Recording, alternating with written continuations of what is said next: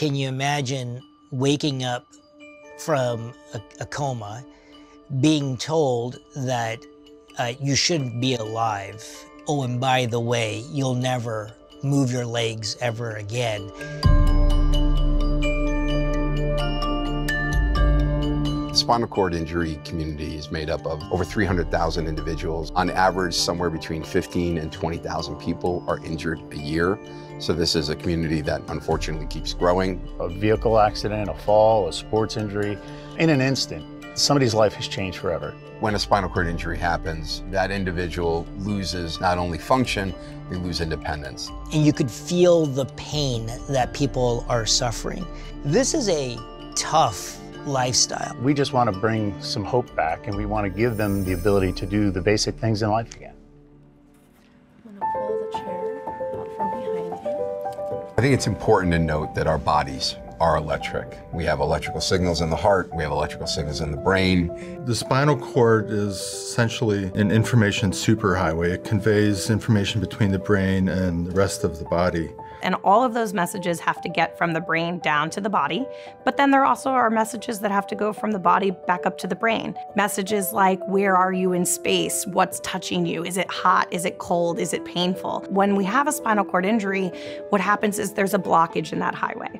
Why is it when I cut my hand or I bruise my hand, it heals, and yet I do the same thing on my spinal cord and it doesn't? When you damage your central nervous system, it's different. The body does a really good job of protecting the spine, and there's molecules in there that inhibit repair. What we see is that the greatest amount of recovery is going to happen in the first 3 to 6 months after somebody's injury, and then the trajectory of the recovery starts to slow down. After a year in the chronic phase, people have pretty much plateaued, and that's where they will be for the rest of their lives.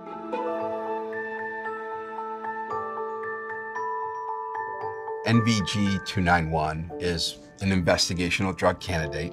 It is designed to help repair nervous system damage. NVG-291 is a drug candidate that's in development right now. What our drug does is it focuses on an inhibitor, and we actually turn that inhibitor off and allow the body's natural mechanisms to repair. It's taking that blockade and it's moving it out of the way, allowing the central nervous system to do what it naturally can already do. So it really is an elegant approach to this nervous system damage problem. Shirley Ryan Ability Lab is who we partnered with, and it's a perfect fit because they're the #1 rehabilitation hospital in the U.S. for the past 30+ years.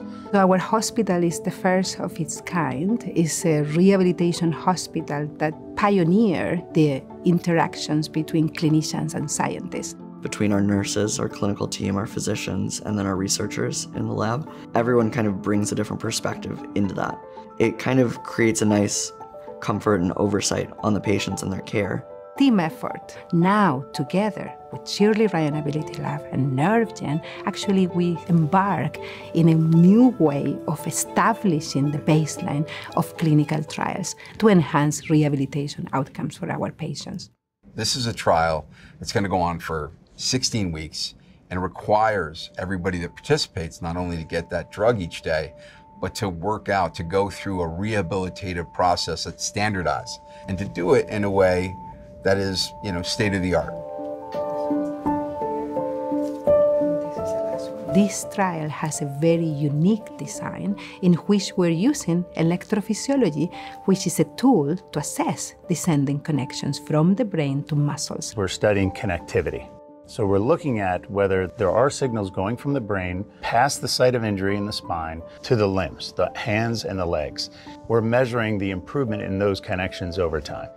The beautiful advantage of incorporating electrophysiology into the study is that not only can we measure the usual clinical outcome measures, but we have an objective and a quantitative tool to measure the connections, the electrical connections to the muscle. That'll give us a window of insight that we just haven't had in the past in a way that wouldn't be possible with a less specific therapy. Electrophysiology is hugely important.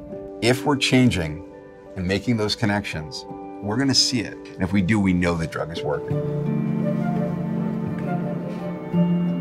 Can we try again? Very good. Yeah, that's a good response. Even if there is a small increment in the amplitude of a connection, that is a tremendous success in the trial, because those connections are the foundation for any voluntary movement. If we can demonstrate improved connectivity, it's never been done before. No one's ever shown that you can actually make connections again. Then the second step is function, functional improvement. If there is a formation of new connections by this drug, we can actually guide those new connections by doing exercise rehabilitation. Yes. Very good.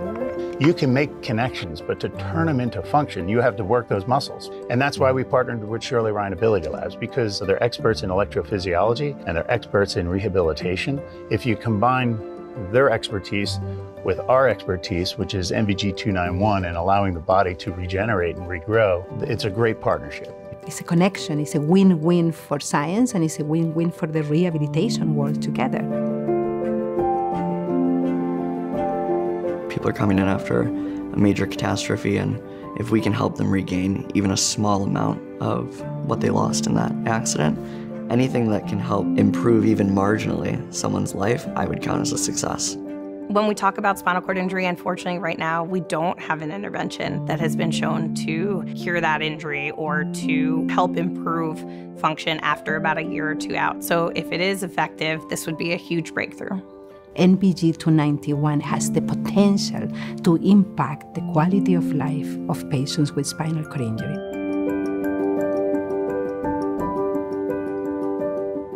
We have to learn from this trial. To help the field move forward, we have to learn from it. Like, what comes next?